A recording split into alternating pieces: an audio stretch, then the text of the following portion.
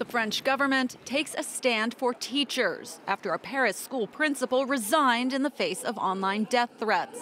On national TV Wednesday, the Prime Minister said France will sue a teenage student who accused the principal of hitting her after she refused to remove her headscarf.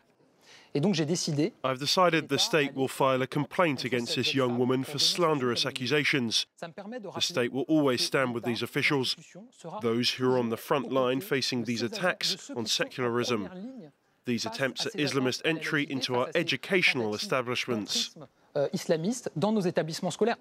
On February 28th, the principal told 3 female students they should obey the law and remove their head coverings. 2 complied, but a third, an adult in a vocational training class, did not.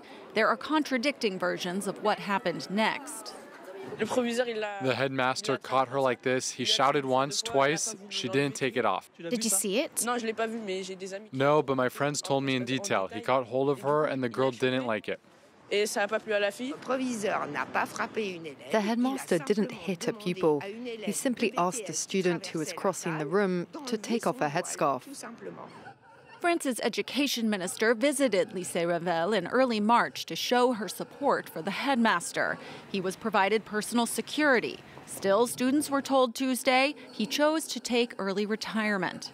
For head teachers' unions, it's a worrying incident. It's a situation that could happen to any of us, because we make sure that the law and secularism is respected. And we can end up faced with those who want to break this rule. The student filed a legal complaint against the principal, which was later dismissed. Now she is the one facing legal action.